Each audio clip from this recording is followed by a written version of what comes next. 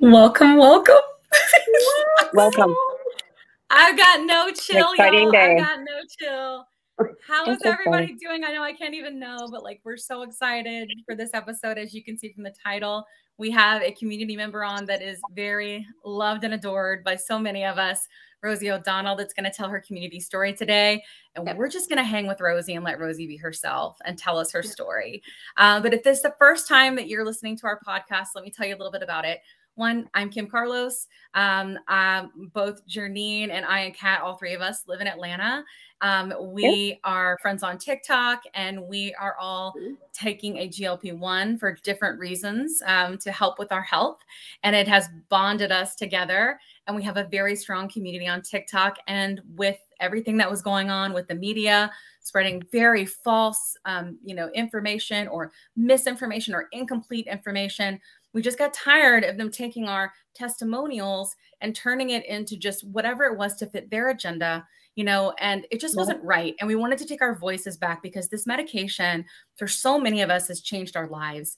So we want to do that. And we're trying to get very loud and try to remove the stigma around obesity, to remove the stigma around these medications, and hopefully get loud enough to the point where we can affect change.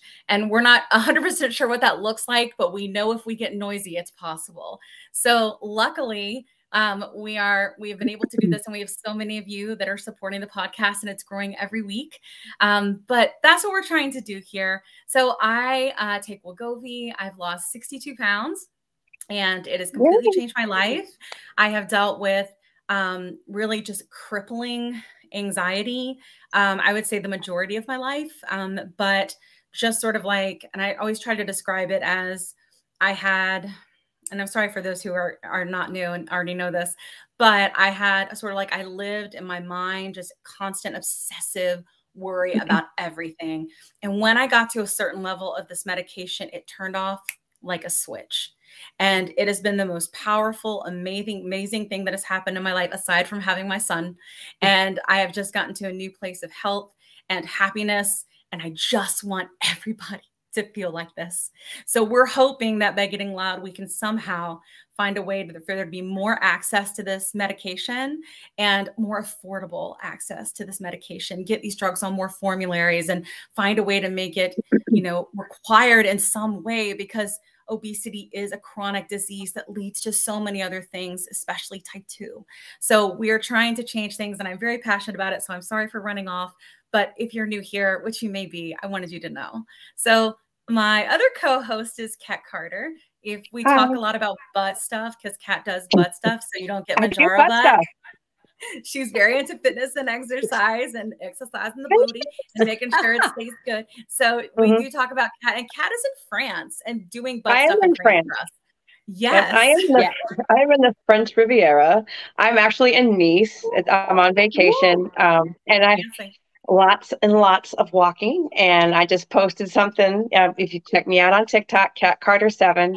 I've always, like I said, like Kim said, I've always loved fitness. I loved working out, but I was always, I struggled with binge eating disorder. So that's always been an issue for me. And there's so many other layers to this, but to make it short for our fantastic guest, so we can honor her time. So binge eating disorder. I love fitness. I discovered Manjaro. I actually found we touch on this in all of our podcasts. I found a doctor that actually listened to me and was not a butthole and dismissed me and told me to eat less and move more because, well, jerk face, I move a lot. Yeah. So a lot. But so Manjaro's helped me lose 60 pounds, give or take, maybe. I don't know what's been going on this week. It's been a lot of rosé and a lot of cheese. But it really, actually, it has really helped. I just know, like evenings when you come home and I get back to the hotel room, I don't want to have a piece of cake or whatever. So I'm not obsessing. I'm not obsessing over it anymore. But yeah, I do extra squats and butt stuff to help, because I really think it's, the media, of course, talking about getting Manjaro butt and Ozempic butt. It's just because you're losing weight so fast. But we don't do that because we already have muscle under there, and it's saying, hi, muscle. So just work on that, that butt stuff. That's in right. the French Riviera. Well, thank you so much, Kat and Janine, for our new listeners. Tell us a little bit about your spiel and what you're doing here, and all that. Well, my name is Janine, and I'm sticking to it. And I have Mounjaro, but yes, even though there's muscle under there, Confession. I do butt stuff with Kat, and I'm sitting on a pillow right now. Yeah, squeeze your cheeks. Squeeze them. That might require too much work right now because I got to focus. Yeah. But I'm on Mounjaro. I had been on TikTok, but never posted anything. And I was just led to share my journey. I'm a type 2 diabetic. I have Sjogren's syndrome, which is an autoimmune disease. But on top of that, I'm just a female that struggled with obesity later in life, on top of perimenopause. Good times. So yeah, good times. So that is why I'm here, and for healthcare access for all. Yeah, absolutely. Awesome. Absolutely. We all want that for sure. Well, that's great. So as I mentioned earlier, our very special guest from our community is Rosie O'Donnell. I'm going to invite her in and give her the space that we give everyone in our community to tell her story from beginning, middle, end, whatever she wants to. We're not cutting anything. So here we go. Without further ado. Hey, Rosie. Hi, everybody.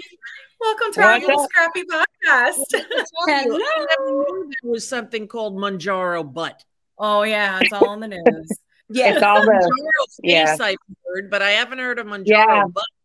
Yes. Oh, they do both. Butt with skin hanging off. Is that the No. Yeah, it's like saggy butt. Yeah, it's just a butt. It's just a deflated butt, because I used to have a butt, but I don't have it anymore. I really need a pillow in the merch store that says something about MJ butt. Like, I feel like that would be really funny with the logo. Yeah. Just do it. Hold on, Kim. Let me go on vacation. I'll get off. That people like us who've struggled with weight our whole lives are now so concerned that somebody might notice that our butt is, when you're getting close to whatever the number is for you, and that you said I will never go over, and you are, at that point, it's just about your health. So I don't care if I get Mounjaro face. I don't care if I get Mounjaro butt. I know this, that when I went to the doctor, I moved out here 2 years ago. I had to get new doctors. And this one doctor said, "You are pre-diabetic." I said, "I know, but they've been telling me that for 10 years. And she said, "Yeah, but your 7.0 is the cutoff and you're 6.9 or something like that." She said, "I would rather treat it now than wait and see what happens." And I already was a type 2, right on the borderline diabetic. So in about September of last year, she gave me she said, "Would you take a shot?" I'm like, I haven't taken shots, but I'm sure I could. So she gave me that and something else called Repatha, which I don't think has anything to do with weight loss. I have to take that once. That's something with my heart, I think, but I have to take that once every other week. And I take Mounjaro every Thursday. So I didn't start until December.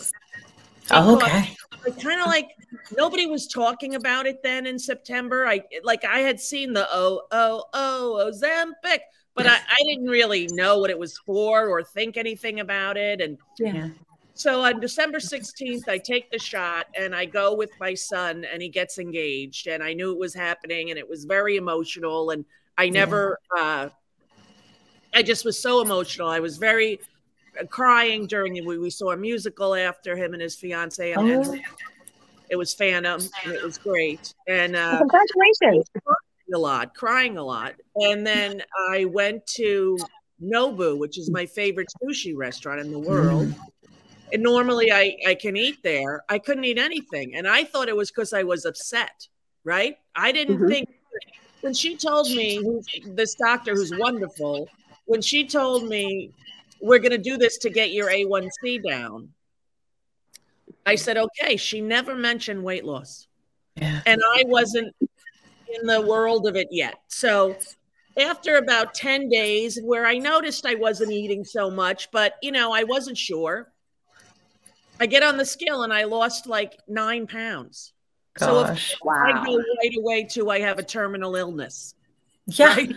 I told my doctor, I'm like, there must be something wrong. I'm not hungry and I lost weight and I don't know what's happening. And she's like, that's the Mounjaro. I said, it makes you lose weight? She said, yes. And I was totally unaware, Yeah. So I had the vertical gastric sleeve at 50 after I had a heart attack. So probably at my heaviest was when I had my heart attack. I don't know. I think I was 240. I don't remember exactly the number because like at some point, like I remember 227. Remember that show 227? Yeah. 227. Absolutely. I always thought to myself, oh my God, I'm 227.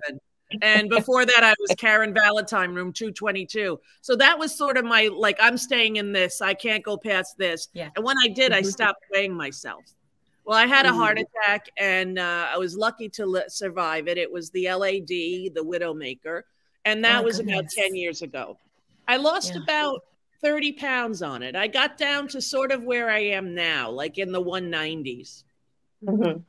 And then I gained some back, like 10 pounds back, but it definitely was a help for me. And it was the only option at the time. So I did it at all of my doctor's requests. And now cut to 10 years later, and they tell me I'm a type 2 diabetic, and I get this shot. The first month or two, I was in shock. I could not believe the effect that it had on my thought process about food. We all of my family, Irish people, potato pulling Irish farmers from the 1700s. That's us. We all have the same kind of body and the same kind of weight issues, but it wasn't, when we were young, it wasn't that way. When my mother was alive, my brother Danny was in husky clothes, which was like a big shame for him, he tells me now. But the rest of us weren't. But after my mother died, we all gained weight because nobody was there to say, don't eat the Oreos. Nobody was there to be home with us. And we were 5 motherless kids. And we ate what 10-year-olds would eat, right? Left to their own devices.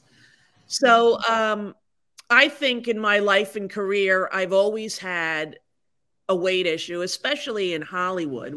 When I did League of Their Own, I was like 170 pounds. And I remember Penny Marshall going, I want you to lose 10, 15, or 20 pounds. Can you do it? And I said, well, if I could do it, Penn, I would do it because nobody likes to be obese. Nobody likes people to say to them, you should lose 20 pounds. Nobody, you don't carry it around for fun. You carry it around for reasons that you don't even fully understand. Right. And I thought they were mostly emotional reasons.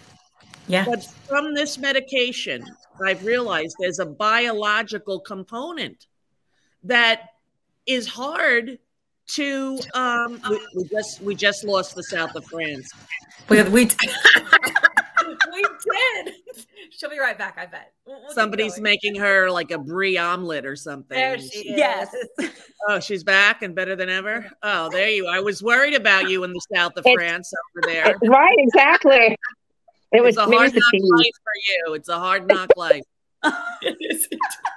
So anyway, I always thought that the weight was emotional and when there was stressful times in my life, like when I started my show, I was probably about 180. That was in 96.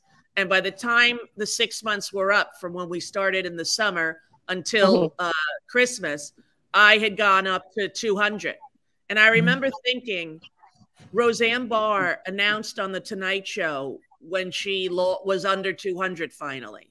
And I remember in my mind thinking, okay, you're as big as Roseanne Barr. Not that that's a horrible thing to be, but I was always smaller than her. And now I was equal to her. And we were both entertainers, both named Rosie, both in show business, both comedians. So, you know, it was easy to be mistaken for her and to sort of categorize myself with plus size women for the first time, because I always bordered Gap and Lane Bryant. Yeah. I was like not fit enough for the Gap, but I could fit in the XL. And I was not fat enough for Lane Bryant. In fact, I used to make a joke that sometimes in the mall, I'd go into Lane Bryant and they'd say, "We have nothing here that could fit you." And I go, "Oh, thank you. I'll go." Thank you so much. You know, exactly. Like, oh, look at me. Okay. But it's a silly thing to think that, you know, the plus size wardrobe community, or lack thereof, was only really one place that we could go. It's different now. Yeah. It has evolved quite a bit. Yeah. But I have been on it since December 16th, and I've lost almost 30 pounds, like 29 pounds. But I am on 2.5 because of my gastric sleeve. Yeah. So my doctor, she said, your stomach is much smaller than people who've not had this surgery. So the amount of stuff that you need, the stuff that's in there, is less than most people. And if you have no side effects and you are not suffering, I'm not suffering at all. I think that this is a miracle drug. Yes. It's a miracle drug. I tell people the truth. My children learned very early to hide their candy at Halloween. Yeah, and from November 1st until Christmas, every night before I went to sleep, all I thought was, there's a Butterfinger in here somewhere. And all I got to do is find it, right? I couldn't stop myself. Like you hear people talking about the first time they smoked meth or the first time they took heroin, they thought, I am never not going to do this. Well, that's how I feel about Mounjaro. Not only does it really regulate your A1C, I went from a 7 down to a 5.1 or a 5.2. Now I know I'm privileged and white and rich, and I have a lot of things that most people in the world don't have access to. And I have the financial ability to pay, although because I'm diabetic, my insurance does cover it. But I called my agent after about 4 months on this, and I said, could you call Eli Lilly and tell them that I would be willing to be their spokesperson for free if they would still provide the coupons. I don't even want to be paid. I just want to be able to go out there and say, this will change your life. It's changed mine. Now, I haven't lost, like some people go on there and whether they admit it or not, including some celebrities, where you look at them and go, I don't know who you think you're fooling, but nobody goes from looking how you did to looking how you are without this medication or this help. No one Tell it, Rosie. Yeah, people used to say about Oprah, they used to say, she's so rich, why doesn't she just hire somebody to punch the food out of her hands, you know? Like that she was so, why could Oprah Winfrey have a weight problem when she's the richest, most successful woman in the world? Because that's not what it's about. It's about your genes, it's about your biology, it's about nurturing and ways that you compensate with food, you know, ways that you emotionally satiate yourself with food. I have a chef because I took a year to get healthy, and I hired a chef, and she's amazing, and she makes me calorie appropriate and protein appropriate meals. And sometimes I still love the meal. This is what people say to me. So you're not interested in food? I go, I'm not interested in snacks. I used to have snacks a lot. Very good point. If there were cookies at my house, warm cookies, I would eat them. In fact, when Kelly and I, my ex-wife, when we started dating, the first time she came to my house, I had made Nestle's Toll House cookies, and they were still warm. And she never had a weight problem at all. And so she came in and I said, would you like a cookie? And she said, no, I'm not hungry. And I said, You don't have to be hungry to have a cookie, you know. Cookies are not about hungry. Well, I better watch this one. She's got some sneaky ideas, you know. Because I couldn't believe that somebody wouldn't want a cookie. And I think back to times in my life, like when I first did the Tonight Show, everybody else backstage was worrying about what they were going to say, what the interview was going to be like. And I was trying not to eat the brownie in the craft service table. I was sitting there not worrying about my first national television experience. I was worrying that I really wanted to eat the brownie and I couldn't. And it was the only thing I thought about before I went out on that stage. Food noise, as people are calling it, had really run my life. And I didn't even know it until I took Mounjaro. I didn't know. I agree. So I would love to be able to try to get Eli Lilly to make compassionate use for this drug. That they're going now, apparently, they're going to do it for obesity as well, which they really should. And I also think it could help anyone with addiction. Because any kind of... Because, you know, I find that I don't really want to drink either. And I'm not thinking like I used to, because I was on every diet there was. I even did fen back in the 80s or 90s. You know, we did your Chub Club at work. Exactly. I did the Chub Club and gained weight, you know, like, but we did never an answer for me. And any fix that I got, I knew it was temporary. Well, all I think about this drug is I want to be on it the rest of my life. And I don't care if it's still 2.5. I don't care if I only lose a pound a week. I don't gain on this. And gaining was a big problem. So some people have said, well, you only lost 28 pounds since December. That's only, you know, I go, right. And in a year, it's 60. Yeah. In a year, it's 60 pounds. And I'm halfway through the year. Now, some people say you should go up to 5.0. But I'm listening to my doctor. I feel very good. I have not had one side effect besides the first week when I couldn't eat. I felt like I thought I was going to get sick, but I wasn't necessarily nauseous, but I just felt like, what's going on, you know? And aside from that, I've had 0 side effects.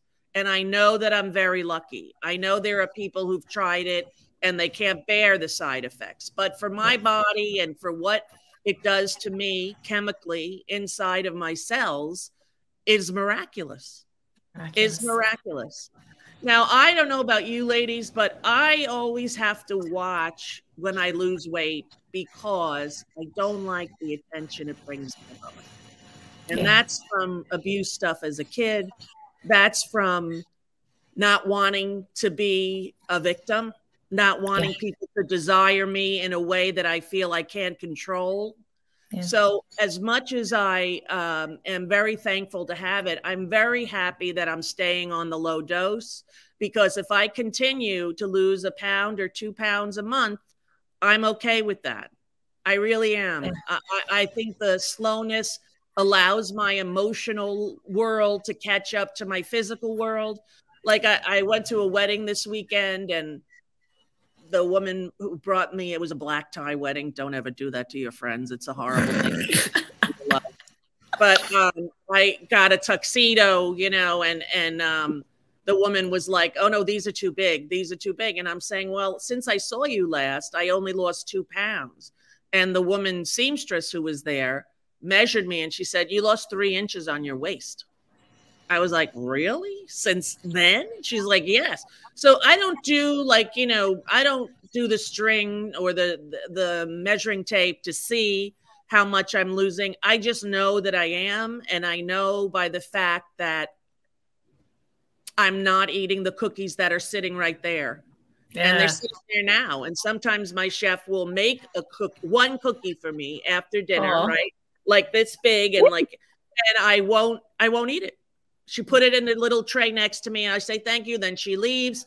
And I go, I don't really want it, right? Because she's made me a very balanced, protein-rich vegetable meal. And I feel satiated. I feel full.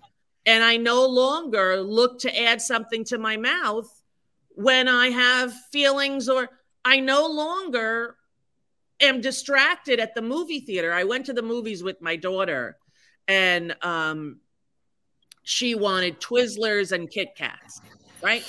And she's like, and the popcorn is horrible at this theater. I said, okay, so let's get Twizzlers and Kit Kats. And we get there, and it ended, and the Twizzlers weren't even opened, right? She's a 10-year-old, so she was happy with her little mini thin Kit Kats. And I just sat there with the Twizzlers, and I was like, look at this. There was a time when if I went to the movie theater, not only would I get a Coke Slurpee, I would get popcorn with Milk Duds in it. And I wouldn't be able to not do it.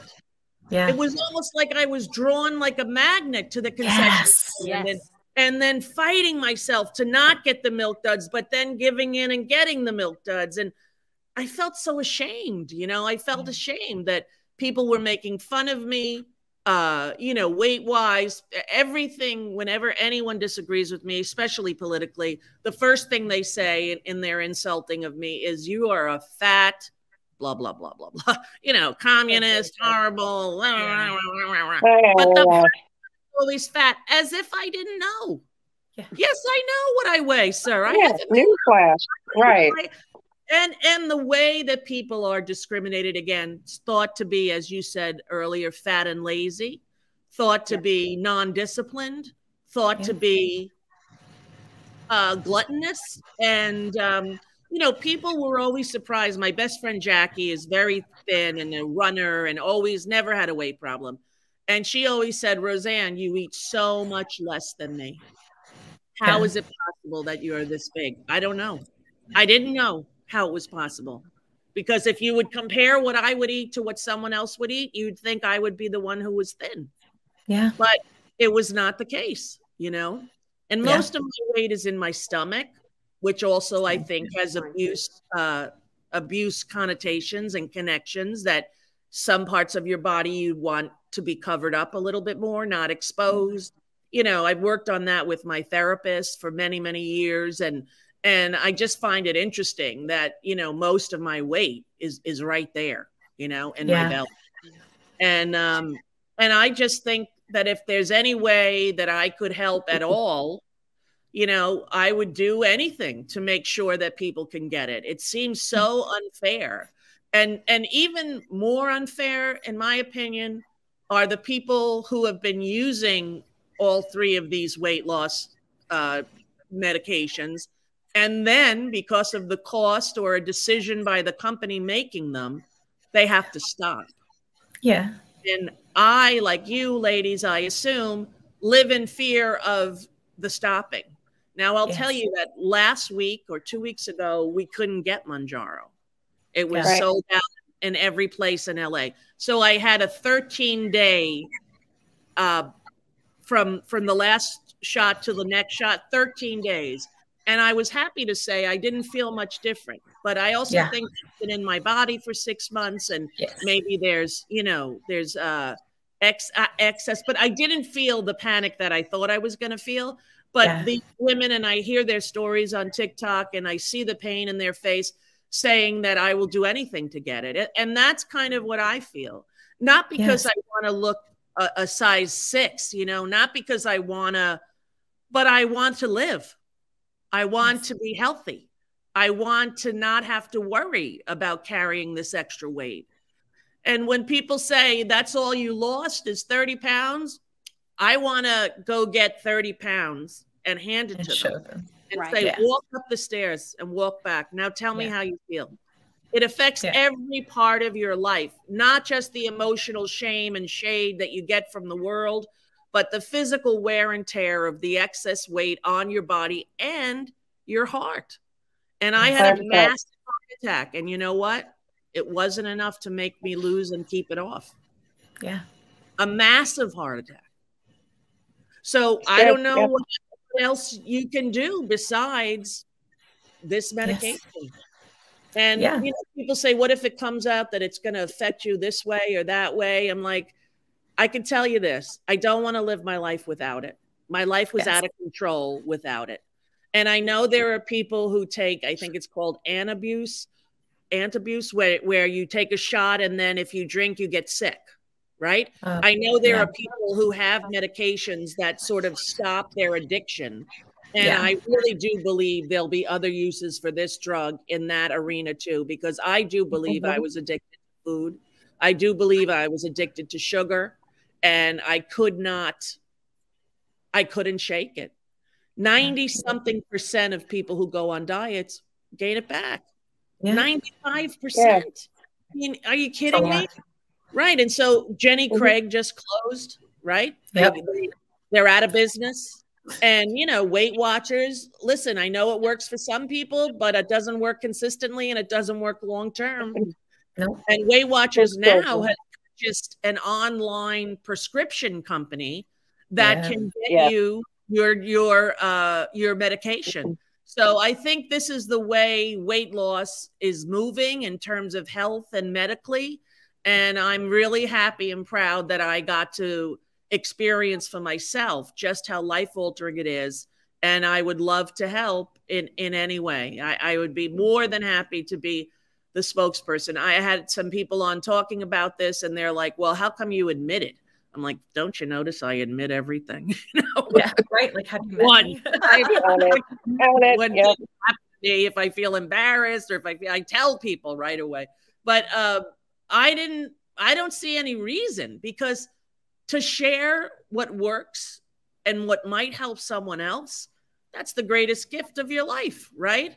I have found this thing that is so beautifully changed my noisy monkey chattering brain around food. And I want every woman who's lived like I have for 61 years to have the opportunity to try this and see if it works with their body. And then to be able to stay on it and not have to take out a mortgage. $1,000 a month is obscene. It's obscene in America, the way that pharmaceuticals work. You know, and Eli Lilly, I believe it was diabetes insulin. They just came out with a cap on it. So Eli Lilly, although they have done a lot of non-ethical things like OxyContin. They also have a soul as far as a company goes, that they did decrease the cost of the insulin. And now I'm hoping that they will decrease the cost of this. I mean, they're a multi-billion-dollar company, and this is really serving a community that has been largely ignored and ridiculed for decades.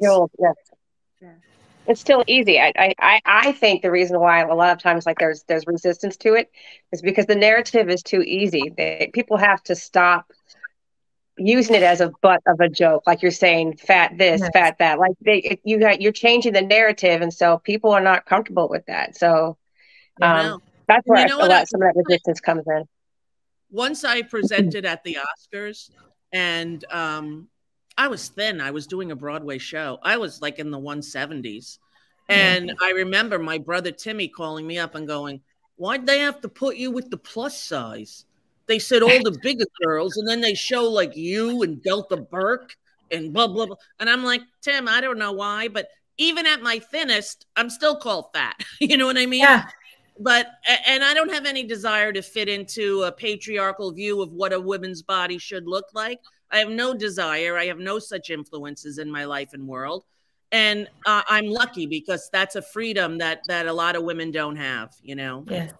But that's my weight story, and I'll answer any questions. I don't know what else you would want to know, but I think what we had hoped was to let you speak and then just have dialogue and have a conversation. Okay. Great. So a lot of the things that you said, I think too, around like how this changes a biological dysfunction, I don't think that people understand that. And like even on your TikToks, I still see people say, tell them that they shouldn't use it to lose weight, because they're still thinking traditionally of like fen-phen, right? And they're still thinking of it like a diet pill. They're still thinking, oh, it's just gluttonous people that want to lose weight. And it's not. Like, we know scientifically that it's righting a biological dysfunction. So obesity is an illness. It's an illness, and it causes so many medical problems that the companies are going to be saving money innately. Yes. By, you know, having like, you know, everyone always says, you know why they'll never cure cancer? Because it's so expensive to treat cancer. Yeah. That Yeah. nobody in the companies and all of these, you know, research stuff. My glasses are crooked. My kid hit me last night. Yeah, sorry. But that people, you know, where's the motivation? Well, the motivation in this case has to be humanity, humane treatment for a vast majority of the population of American citizens. We have like the highest obesity rate of any country. It's absurd. And to not think that this is a medical condition or a malfunction in your system, your body system of how to metabolize and store fat, is wrong. That's what it is. And everyone who sometimes on my TikToks, people will say, I'm so mad because I have diabetes. And I'm like, listen, I have diabetes and I couldn't get mine last week either. But do you deny the people who are feeling the same life-altering effects that we are? Do you deny that to someone because they don't yet have diabetes? You want to wait until they're 61 and they have diabetes and then give them this miracle cure? I don't think that's fair or humane. I don't either. Yeah. I think it does make a lot of sense too. And it's like, even with me, so I've always been obese. I was a big chunky kid. That's always what they said. Like, you know, it was always, you have such a beautiful face and a big personality and you're so proportionate, just all that kind of crap, like all the way growing up. And I had an eating disorder from the age of 8. So I had binge eating, like I would say very consistently through the majority of my life. And I couldn't stop. Like the way you described that was like exactly how I felt. I had no control. And it was like, and then it was almost like I had to satisfy that thing, and it would only last a few minutes. And then all of a sudden it would happen to me again. And I had lap band surgery in 2007. So a really long time ago. And it worked for me for quite a while, but guess what? I had a couple miscarriages. I had my son, and I gained it all back and then some. Because, like you said, have it removed, the lap band removed? I have not had it removed, but I haven't had any issues with it. Insurance and the cost of it. Yeah, because I always feel worried about people who have things inside of their body that aren't supposed to be there, you know. But you try everything. That's the bottom line, is you try what's available. And what's available at the time was the lap band, and then finally came the gastric bypass and the sleeve. And you know, people are trying to catch up. People who have obesity are trying to look for something that's going to help them. And you know what? In my 61 years, this is the first thing that has. And it does not feel intrusive. It does not feel like I am punishing myself. Sometimes when I was on, you know, a Weight Watchers or Diet Center, one of those, it would be like I was white knuckling it. You know that expression in AA, like when you're not working the program, but you're just holding on by the edge. And, you know, I felt like every diet I've been on, that's what I was doing, holding on and white knuckling it. But I do not feel that on this. Yeah. It's like you have a freedom to make your own choices. It's like, it's that's just what I said to my doctor. I said, you know what this provided me with? She said, what? I said, freedom. I am free from food. I ordered Chicago deep dish frozen pizza sent to your house, Lou Malnati's, right? I ordered it. It was in the freezer. And we recently moved from this house to go to a different house. And the people who were helping us move threw it away. And you know what? I hadn't eaten it in 2 months. I had ordered it impulsively online, and it was here, my favorite kind of food, and I didn't eat it. And I knew it was here. And contrast that to knowing where the Halloween candy bag is. All I can do is think of, where did they hide their Halloween candy? You know? No, food is definitely. Food is an addiction. My daughter was so angry at me and saying bad things about me in the press. That's what she said. She used to steal our Halloween candy. I'm like, guilty of that, honey. Every obese mom. Oh, I steal candy too. I went to Overeaters Anonymous because I just, you know, and that's what you say. It is an addiction because it's part of those 12-step programs, you know, Narcan, AA, and OA. And it was like white knuckling, praying, calling your sponsor. It's just, Yeah. Yeah. So it's Yeah. not a slam, not a slam on it, but yeah. I went to one OA meeting. I was pretty young. I was like 20. I had gone to college and gained weight in college. And so I was going to an OA meeting, but I never had a binge eating issue, or I never had a throw up eating issue. So I was very lucky, right? Yes. But I went to OA and I heard a woman say, I stopped at Dunkin' Donuts and I got 2 dozen donuts and I ate 1 dozen on the way home, but I threw the other dozen out the window, and everyone started to clap and congratulate her. And I thought, I cannot relate to this at all. Yeah. I had no ability to find myself in that meeting because it seemed like everybody was addicted the way people are to meth or heroin. Yes. True. It can't, yes. Very much so. It can be very severe. Yes, it can. Yeah, I think in terms of, you know, the binge eating and seeing, and this is something that I've sort of realized, and I'm kind of thinking like what you were describing, I didn't want to eat and you were feeling very emotional with your son. Like for me, I remember like the moment that I had no emotional connection to food. It was like it severed like a cord, like just between my body and and I didn't know what to do with myself because I had always soothed with food, like always, you know, and I didn't know. You mean on Mounjaro? You feel yeah. this? Well, I take Wegovy, but yes. Oh yes, same. Yes, yeah. GLP-1. That's what it does. It does sever your noisy, confused telephone line from the party line from when we were young. Yes. That's what it sounds like. Party line. Marshmallows are downstairs, and it keeps coming in every direction. And to get peace from it is so unbelievable that I really wish everybody could try it to see what we're talking about.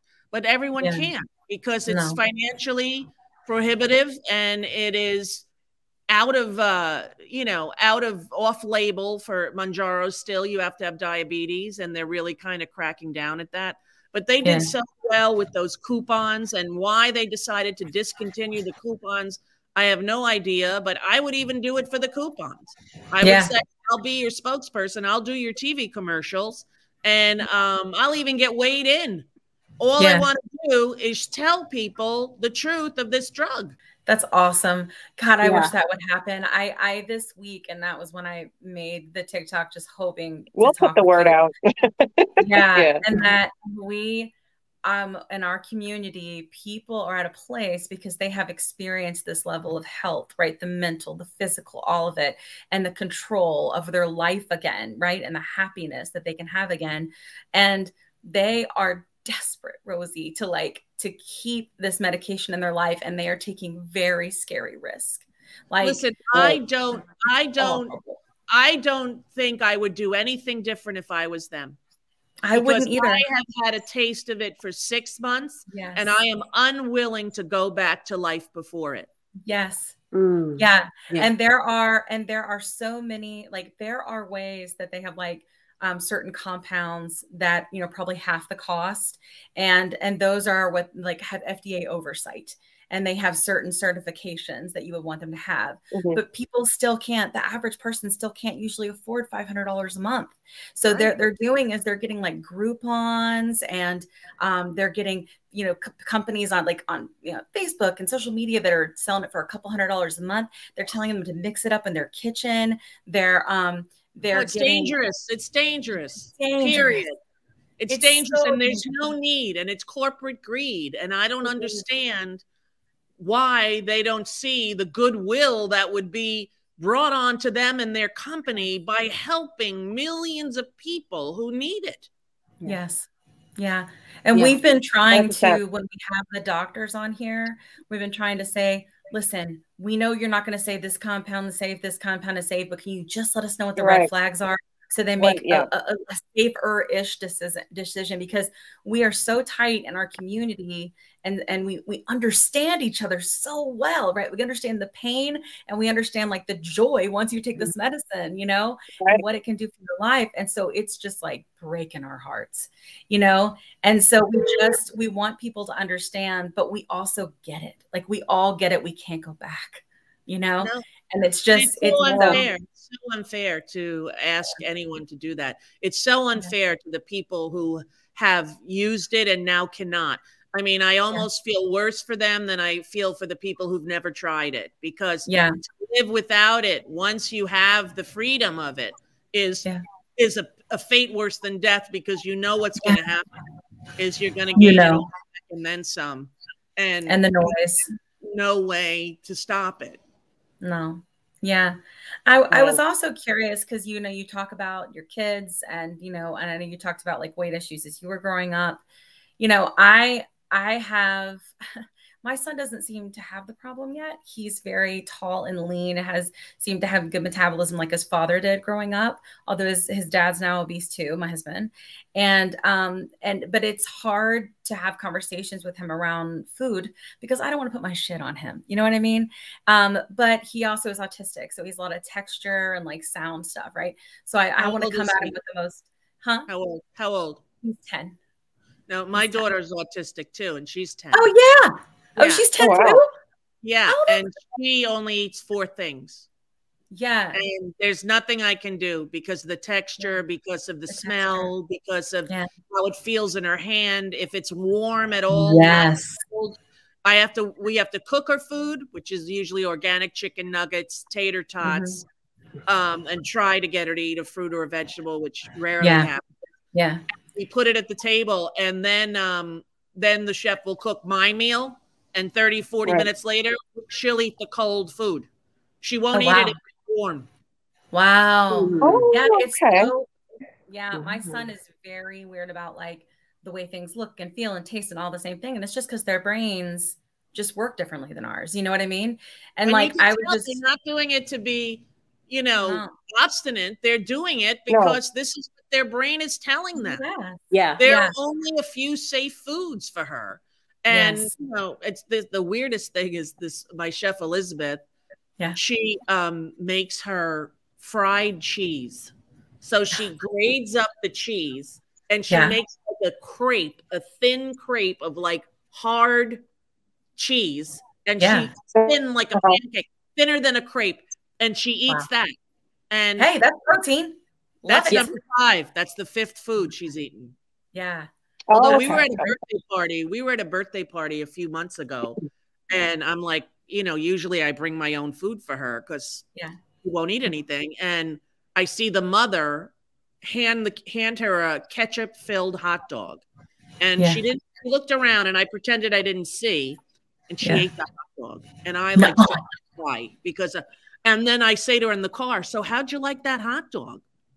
She said it was good. Well, I go buy every fucking hot dog brand that there is. Hell yeah. People don't understand. This is huge. Yes. I even had a little thing where you put the hot dogs in the toaster. So I thought she would like that. Yeah. She hasn't eaten it again. It was just a random party thing. And, you know, but I did see her do it. And I did give me hope, you know, for the world. My other children don't have weight issues. My oldest son, only since he got injured in the Marines, he's gained weight because he had a fractured back. Yeah. So he's trying to lose it now. But he was like your son, a lanky, skinny, blonde towhead. And then when he's 28, you know, he's gained some weight and he's working on that. But, you know, none of my kids really have it. And it's interesting because you don't really know their genetics. I don't know if their moms were obese or their dads, or I don't really know. And so I don't, you know, nurture nature, biology, or, you know, your birth home. I don't know what it is, but I'm very happy that they don't have it because of course I know the pain of people making fun of you because of it. You know, even the president of the United States. It's not good. It's like, whoa. And the fact that everybody was doing that, like Letterman would have him on and people would have him on and he would just go off on me being fat and gross and a pig. And it was allowed. Like, I remember thinking, well, the National Organization of Women is going to introduce a statement or a press release and say, no, didn't happen. It was like misogyny 101. You're allowed to brutalize someone about their appearance and have it be laughed at on all the major media talk shows. Yeah. It was shocking to me. Yeah, it's horrible. And what kills me is that also sets a precedent, right? That president, but it also sets okay then it must be okay. And you man, that's just how people are, especially if it's like a leader, regardless of the leader, you know, and it's like, that's kind of how things go. And then we can't stop this shit if they don't shut the hell up about this kind of stuff, you know, like, and I'm hoping that the narrative of the fact that we can change it, right? That it's way more about the fact that this is a disease, the fact that there are FDA treatments. And it does hurt me to my core to think that there are people out there who can't benefit from this. So many people can't, Rosie. And like, I'm trying, and it's very difficult, but I'm trying to find a way to have companies look at this as a DE&I, like the fact that there should be coverage for diversity, equity, and inclusion. Like that should be part of a benefits package, you know, to include treatment for your disease, you know, but a lot of people that have been reaching out to it, they're just not there yet, you know? Yeah. But you know, who knows what will get to the company. Maybe there's a woman whose husband works at Eli Lilly and she's watching this. And she could say, you know, Rosie O'Donnell said that she'd be willing to do it for nothing. Indeed. You know? Yes. And I am willing because I know the benefits, and I can honestly say, even with the threat of, well, what happens in 10 years if you grow an extra head? Yeah. It's not going to happen, right? It's been. I may not be here in 10 years. Well, That's the thing. You may not be here in 5. Yeah. So, well, you know, I'm 61 and I think to myself, if I'm lucky, I got 25 more good summers. Yeah. That's it. And we all have an expiration date, and we want to be able to live fully and freely until we're done. And this drug, you know, it made our lives longer. For the first time in like 15 years, when I flew to France, I was not scared that I was going to spill over into somebody else's seat. I wasn't scared that someone was going to snicker and talk about me. I wasn't scared that someone was going to go like this when I walked by, like for the first time in so many years. So that's awesome. I'll take it. If I grow an extra head, that's fine. Yeah. I might go to the south of France just to have that experience on the plane. Yeah. Just go ahead. Come on. No, you get the Porsche. You get the Porsche up to your plane, ma'am. You get the Porsche, though. Delta. So, I mean, you know. Write a letter to Delta. Say, thank you for Porsche care. It's the best. Well, listen, I have my shrink in 6 minutes, and I missed it the last 2 times because I was away. So I don't want to be late for her. Thank you for writing me. You know, I saw your plea, and I remember thinking, of course I would do it. Why wouldn't I do it? Why I appreciate this so much. This is really going to help. Really do. The community really does. Send me when it's going to be on, and then I can. Or is it on now? Is this it? Oh no, it's not on now. We're recording. Okay. So I will. If you send me like a little clip or something that has your thing, your chyron of how to get there, I'll put it up on mine, and I have a lot of people on that. That would be wonderful, Rosie. That would be awesome. And we're Thank you so much. Thank you all very, very much, and carry on with your good health, and let's try to help people if we can. Let's do it. Let's do it. Yeah, we will. All right. Thank you, Rosie. All right, thank you, Rosie. Bye. All right, thank you. Bye-bye. Love her so much. She's the best. Let's bring on Dr. Rosen. Hey, Dr. Rosen, are you available? You're sneaking on. He was. He snuck on. Oh, he said he was just listening. He did. Well, let's listen, Dr. Rosen. It's okay. He was creeping. It's okay. We can't see it. Just listen. Well, he was like, I'm going to go between lunch to see if I can. So Rosie is going to have Dr. Rosen on her show. So this would be really great if you hey there. Dr. Rosen. What a great show. What an amazing show. I was so entertained. It was good, right? Great show, guys. She's the best. Yeah. Thank you. Yeah. So much interesting stuff that came out there. Yeah. Yes. She came on a live of someone in our community and said all the things. And there were so many people on there, but I was like, she just said all what you just said here. Like, and I was just like, she gets it. Like, and it was just, it was so cool to hear like a positive celebrity say, hey, this is important for everyone. And here's why. And like that, it's so kind of her. Cause I'm just like this little person. Like I have a little bitty following on TikTok. Like, you know, ripple. She's got no Thank you. Oh, we lost you, Dr. Darn it. It's okay. You know, hopefully be like popping back I on. can hear you. I can hear you. We can hear you. Oh, she has no there ego about it. You know, she has no ego about it. No. And she just, it's amazing to say, but like, she's just one of us in this. Yes. Yes, she really is. I can see totally that. Gets it. Mm-hmm. Yeah. But, and I thought it was so interesting, Dr. Rosen, about when she was talking about the sleeve and only needing 2.5. Remember when you were telling us that, like, because she has more already because of the intestine to the stomach, right? Also, she's not being driven by weight loss, you know? So it is. Yes. It's true. Thank you. Yeah. Thank you. Because Janine's like that too, right? So Janine is gonna, you know, she'll be at the lower for maintenance. Look, right. Thank you. Low dose won't cut it if you're chasing weight loss, and for a lot of people that's appropriate. The low dose won't cut it if you've had a big amount of weight loss from the sleeve, and then you're trying to get the rest. You know, you'll just higher. But she's primarily driven by her A1C control, which is doing amazing. And she's getting residual weight loss benefit. And since it's not the primary motivator, her doctor's being conservative. And she's also extremely sensitive to it. Yeah. If you hear the way she talks sounds about like it, very. Couldn't eat for a week on the 2.5, right? Yeah. That's a marker of someone who's really sensitive to GLP-1s. Yeah. Whereas I have patients who will say, like, I didn't really feel it. Yep.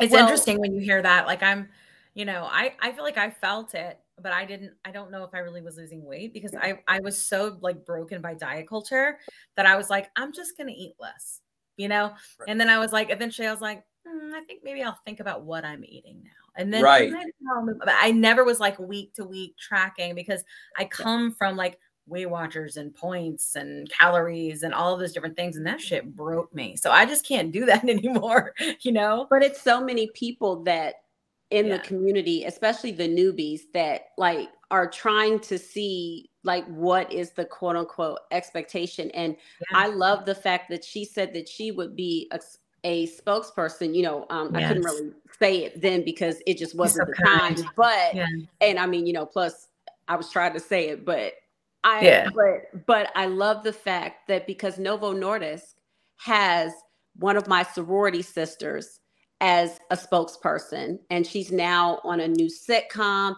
and they now also have Anthony Davis for these GLP-1s, and Eli Lilly doesn't have anyone, and you have a person like Rosie O'Donnell who's saying, I will do it for free. It's like perfect person. Bring that coupon back.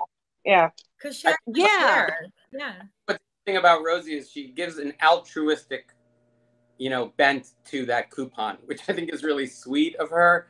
I think it may be, you know, she's trying to give the benefit of the doubt to Eli Lilly. I'm a little bit she's trying more skeptical. We do see all skeptical, right?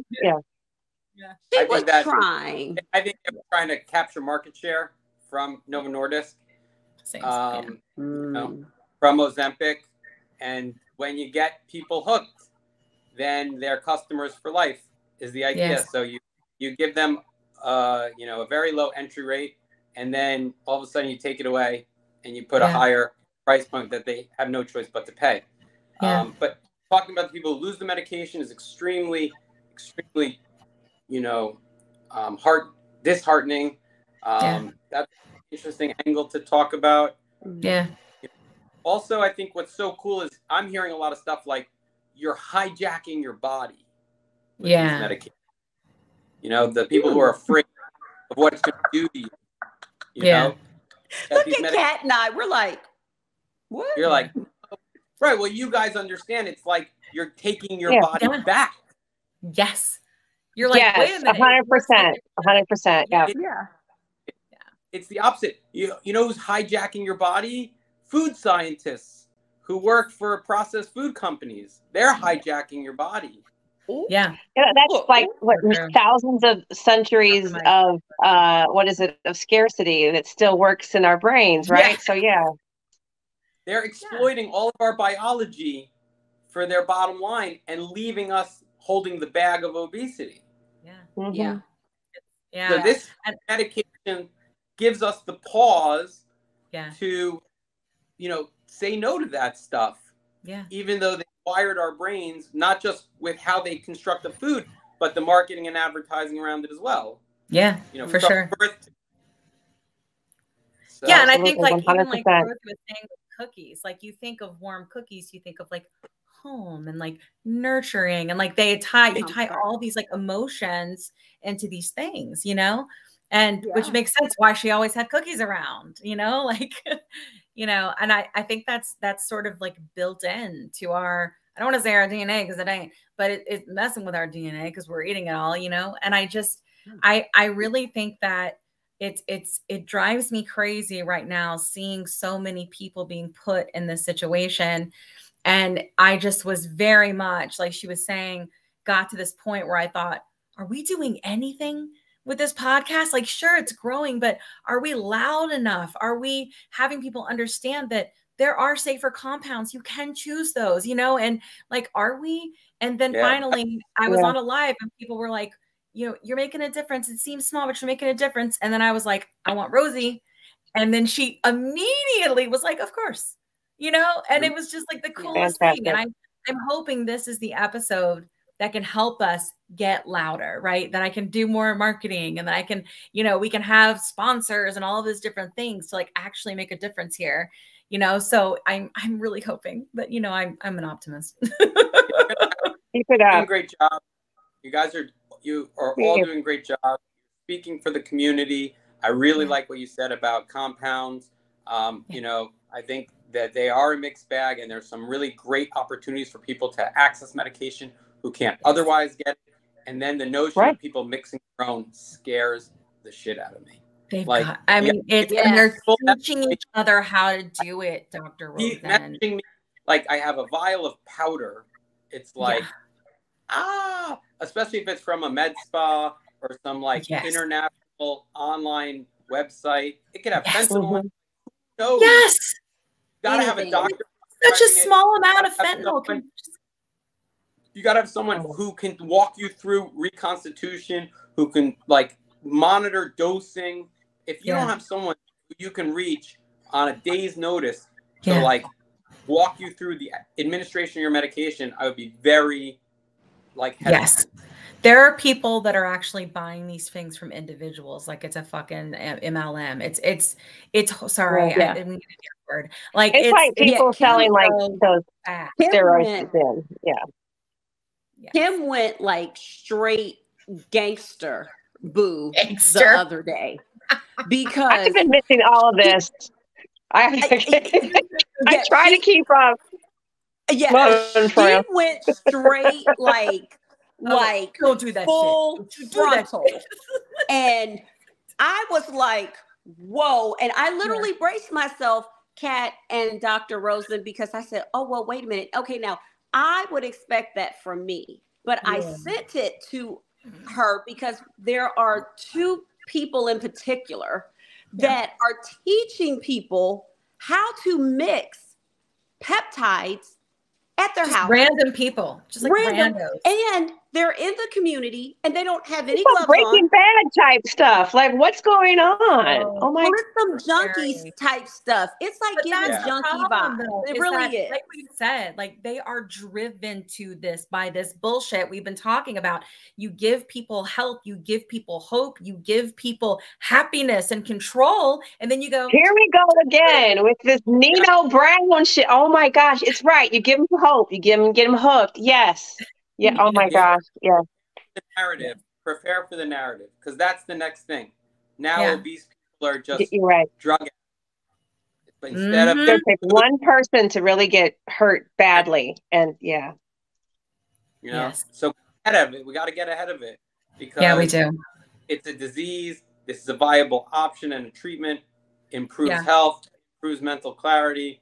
You know, all those things. But you girls are carrying the flag. I salute you. I support you. Appreciate it. Thank you for your support. Yes, thank you so much. So carry on. I'm here if you need me. Great job today. Thank you, Dr. Thank you so much. I appreciate it. I'll be in touch. Talk to you guys soon. Bye. Okay. Bye. Thanks. Bye. Oh, this was such a good episode. I'm gonna, if you have let's see. The phone slid. Guys, you guys don't want to see the my husband's underwear all strewn over the bed. No, we don't want, Oh God! I'm just kidding. It's not. I'm being silly. We don't know if he does butt stuff, but we don't want to. So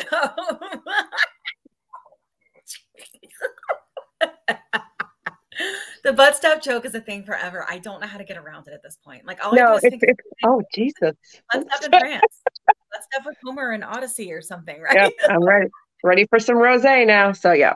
So yeah. Oh gosh, this is great. Episode.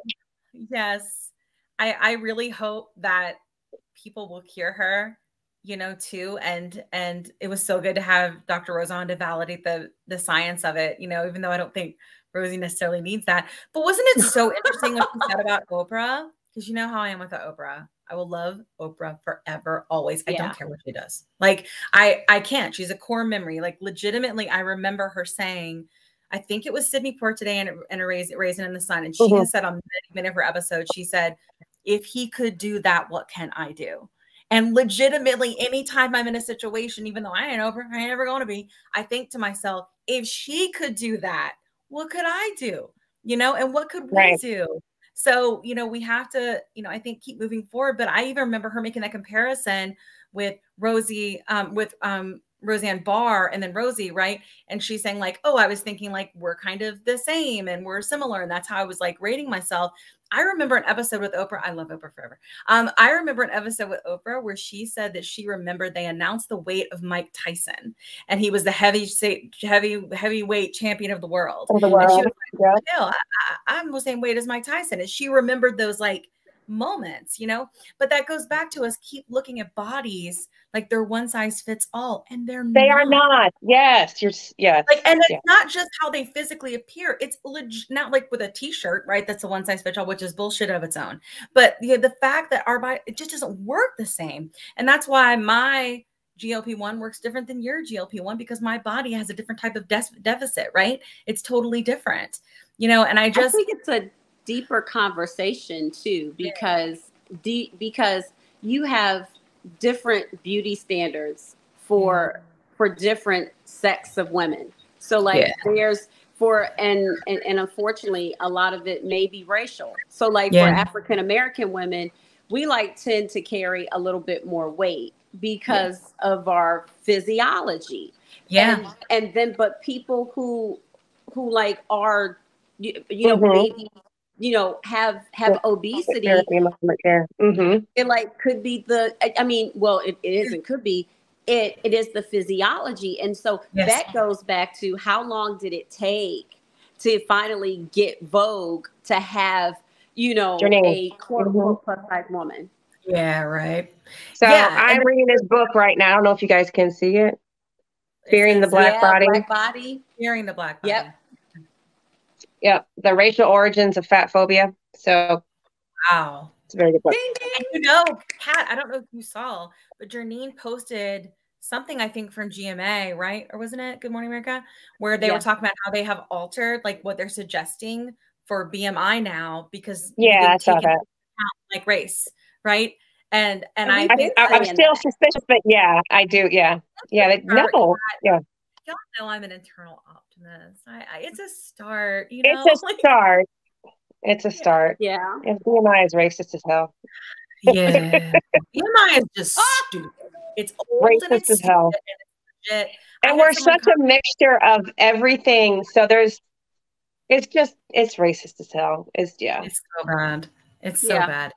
And I hate it because I had someone comment on our podcast and say that she said she was a doctor. I don't know what kind or anything like that.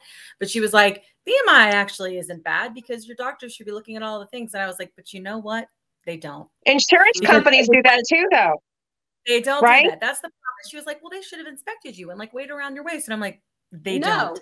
Because when they look and see you're obese, when they've decided that you're in a particular category, they don't do that. Or at least they did. Maybe they're starting now. God, I hope so.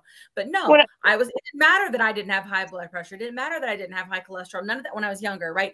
None of that mattered. What mattered is try to get life insurance.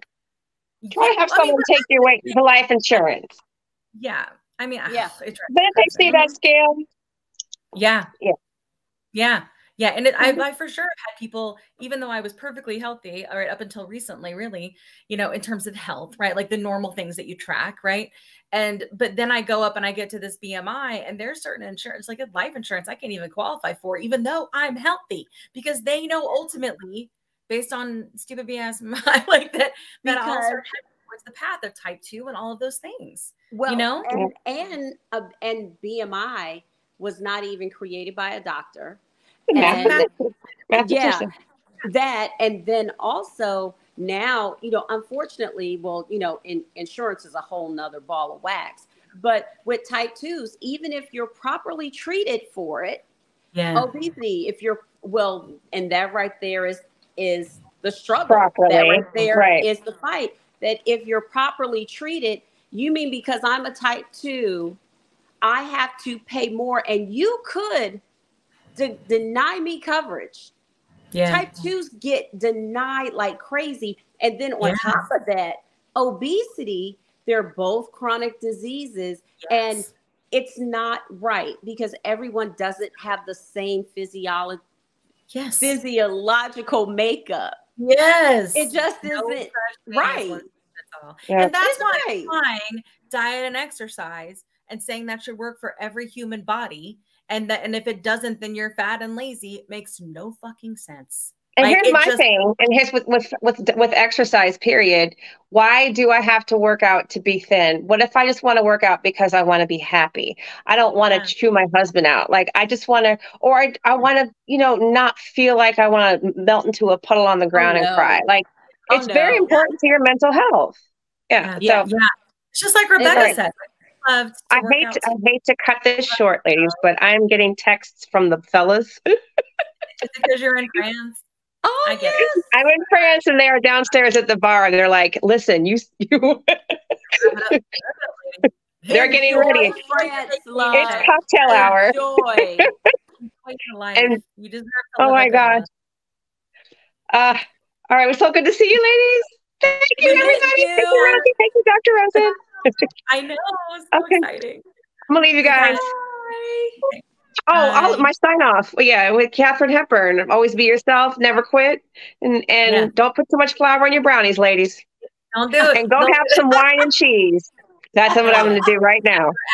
That's a catism. Yes. What? A catism. Wine and cheese? It's a catism. We're going to have more catisms. Mm-hmm. Yeah. Enjoy your vacation. Thanks for coming. Bye, love. Bye, guys.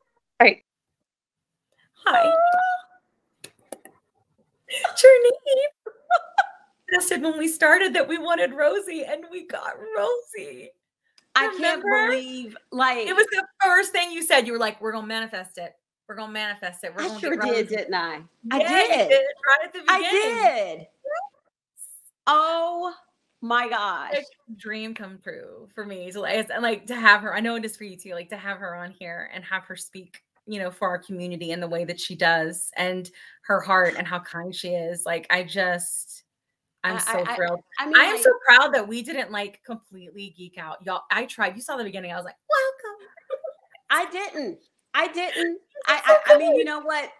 I did my best to stay as level as possible, but I almost lost it when she said that she would be the spokesperson for free.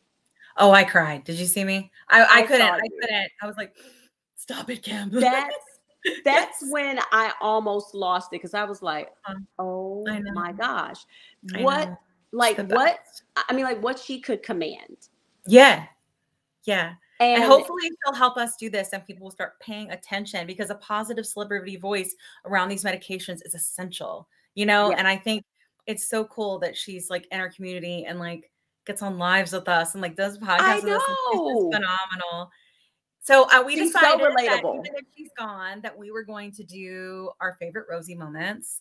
Yeah. And I was saying I have so many. Of course, we love A League of Their Own. Like, and I know she mentioned that specifically. I just love that movie so much. But I loved her show so much when she was in like in 96. So I think I was in like middle school, high school-ish. Yeah, because I graduated in 98. And I loved it. And I would always watch it and I would record it. On a VHS. Like that's how I did that with Oprah and with Rosie. Yeah. And I loved her show. And I always loved how she would like shoot things off of her desk, you know, and then she would call people cutie patootie. And to this day, I still call people cutie patootie because it's the best, you know, and her show was just so funny and fun loving. And it just like lifted my heart, you know. Her show broke so many barriers. I love it. Because she was a female with a like nighttime talk show setup, but it was during the day. Yeah, it was so cool. Yeah. And it's like fun. Now we look at that, and that's the norm. Well, it wasn't that way just then. Like almost 30 years ago. Yeah. I mean, it was like Oprah was and then I think they probably had some of like Sally Jesse and you know, things like that, but it wasn't the same. Like that was very like, it wasn't the same. It was like you said, like a Tonight Show during the day. It was just, and so fun. Yeah. Yeah. I miss her show so much. I wish she'd do it again. But yeah. I loved her talk show. Yeah. But I really love that she's such a proponent for the arts, for Broadway. Yes, that's right. We didn't even get to talk to her about Broadway and how much we love Broadway. We didn't even get to talk to her about Broadway. But I love how like she would take children, her foundation would take children to Broadway shows. Yes. Kids that lived right in New York, you know, and they may not even go to a show. To this day, it's just like, okay, like when I went to go see a Broadway show, in the back of my mind, I was thinking, Rosie O'Donnell is a proponent of Broadway. Yeah. And I'm going to see a Broadway show. I mean, you know, you never know how someone will impact you. No. And you never know like when that person's going to like end up in your life, if ever. And like, and I think it's interesting, like all these things, like it does connect us, right? Not the medication, but like obesity and the biological dysfunction that many of us, you know, whether it's PCOS or insulin resistance or type 2 or genetic obesity, like, you know, or genetic type 2, like you and I have talked about, like, you know, it does connect us in a way that I've never seen a community come away. So I have decided, and we're going to manifest this, that this community can change things and that this podcast is going to move shit forward. And we are going, because community is strong. Community is powerful. Look what we were able just to accomplish in 2 months. In people 2 months. Telling stories and doctors caring enough to be like, yes, this is why this is true. Like, what could we do in 6 months? What could we do in a year? Maybe we'll be, I mean, like I'm just manifesting. Maybe we'll be, you know, going and talking to fucking, I don't know, legislatures and shit and being like, this is why this matters, you know, and you never know like where the plus sides could go, but there's plenty of the sky. The sky's the limit. We're gonna do it. I've just decided. I know I'm an eternal optimist, but I'm just decided it's gonna happen. But no, you know, I remember the Broadway thing. Like, it's funny you said that. Like, I was convinced that I was going to be a Broadway star. Like, I did chorus, I had solos. I was convinced until I was. I didn't go that far. And when I was 16, I was plus size, and I did not see representation of plus size women in Broadway then, unless they played a particular, you know, plus size role, right? And that just didn't really exist then. And I legitimately, just because of that, gave up on a dream, you know, and that's all it took. And I just don't want any more kids feeling that way. I don't want any more. I just, this shit needs to stop. Like, enough is enough, you know, and we're going to change things. I've decided. And well, you know what, Kim, I am so glad that you've caught up, because I think that it's already been decided that we're changing things. I think that we just had to catch up with it. Yeah. And I love that she came on, and she didn't come on as, oh, I'm a celebrity. She was so relatable. She's so relatable. I know. She's the best. You know, she's beyond relatable, and it's just like, okay, this is what it is. And for all of you naysayers out there who are saying that this medication, like, just think about it. Rosie is a type 2 diabetic, and Rosie wants this medication for anyone that it helps, you know? So before you start judging people, consider that she's even saying, like, hey, you know, type 2 diabetes is not the only thing. This helps people, and it helps it because it's a dysfunction within your biology, you know?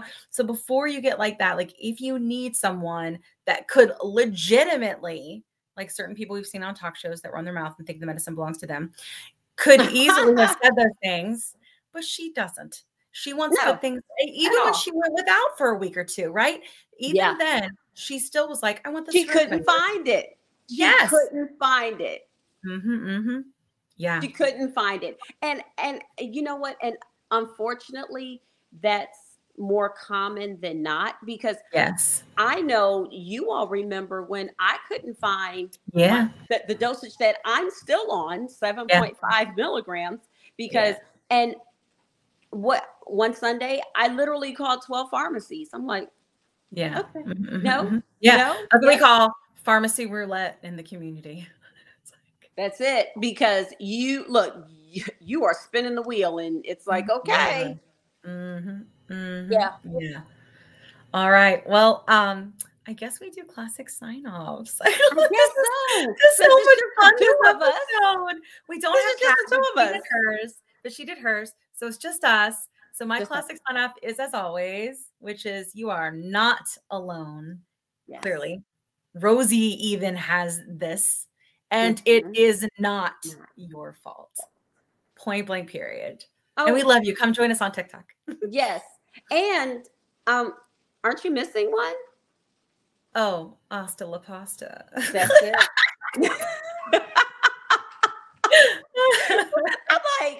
I'm like, wait a minute. I think we're missing one of your classic sign-offs here. Yes. Okay. Well, you know mine. It is a marathon and not a sprint. Exactly. That's it. It's a marathon and not a sprint. We got to keep going. Yes. So we will be back next week. We have lots of really, really good things planned. So we hope you'll keep tuning in, keep sharing, keep letting people know that they're not alone. It's not their fault. Have them come to TikTok, have them come to the plus sides. Also, we have a merch store. So obviously, like, our podcast is totally volunteer, you know, so if you can do anything to help us keep the lights on with getting something really cool in the store, that would be amazing. There's lots of really cute things. You saw Jordan and I on last episode that we were wearing our little plus size shirts, and it was cute. And then if you can go there, and I really like this whole idea of an MJ butt pillow with butt stuff on it. I feel like people would buy that, you know, and it'd be funny. Like, we get a pillow and it says MJ butt. On the back, it says do butt stuff with Kat. I feel like that would be cute. You need it. I know. Anyway, so yeah, if you want to do that, go to the plus sides. Don't forget the Z.com. Yes. And then go to shop, and you can go and look at all of the different merches, and it's made to order. It'll come straight to you. If there's any issues, we get reprints, no problem.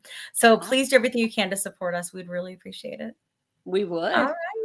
Oh, and reviews and all the things. Like, if you're like listening, reviews, you know, and that's like a big thing, because that will make us get louder and louder and get referred up to other people who aren't necessarily watching this yet. So those things, we really need community. So if you can help us out, that would be awesome. And until then, hasta la pasta.